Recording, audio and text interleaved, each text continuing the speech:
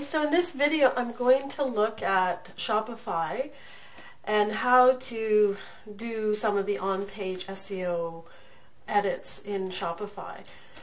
So here I'm looking at a blog post in Shopify. So if you notice on the left-hand side on the menu, I'm at blog posts, and I'm looking at this blog post here. So the title of the blog is 5 smoothie and liquid pairings to amp up your smoothies. Then all the content's written in this window. If we scroll down to the end of the content, we now have some other, windows or blocks that we can look at. So one is an excerpt, so we can add an excerpt or add a summary of the post to appear on your home page or blog, so we can add that or not. And then below that we have search engine listing preview. So this is where we can add in all our meta descriptions, meta titles, and so forth for the blog post. So at the top, under search engine listing preview, we actually see what the preview looks like on, say, Google. So this is and then underneath that we have the page title. So here we can actually write in the title that we want to appear on, say, Google or some search engine. Right below it, it's really quite nice. It tells you how many characters are in your title. So in this case, this particular title has 57 characters. Then below that we now have our meta description, or room to write our meta description. And again, below that it will tell you how many characters are used. So we're within the 320 characters. And then below that we have the URL and handle. So this is where you can, let me see, this highlighted part, that's where we can change the slug to whatever we want for this page. And then when we get to the bottom, we just have comments. So this block here that says search engine listing preview, this is where you can do all the edits for your meta title, meta description, and then the URL and slug for your blog post to help with your on-page and your on-page, your SEO for that particular blog post.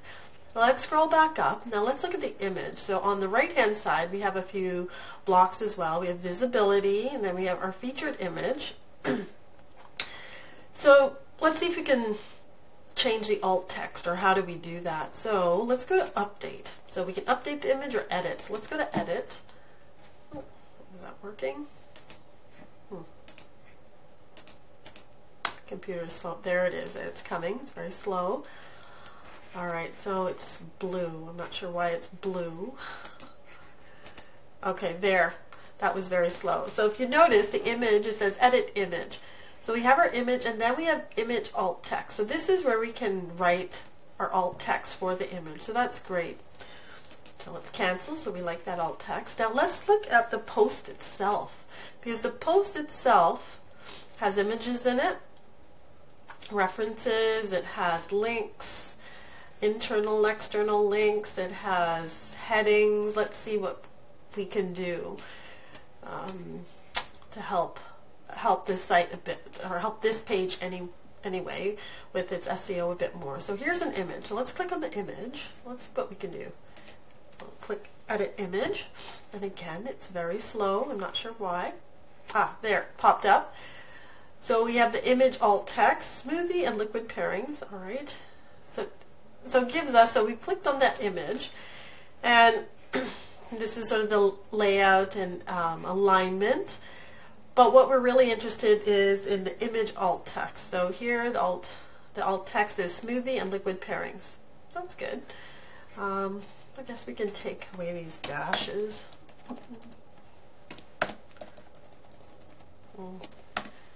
And liquid pairings table. All right. And edit image.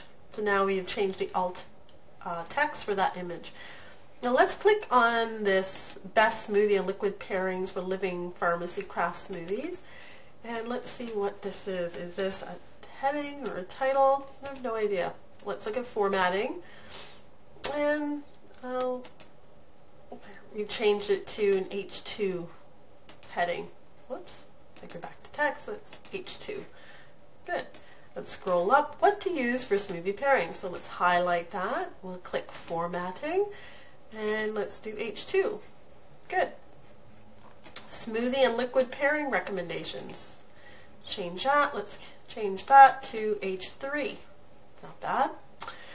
So in this way we can decide what our headings are, or where our headings are, H1 to H6 heading.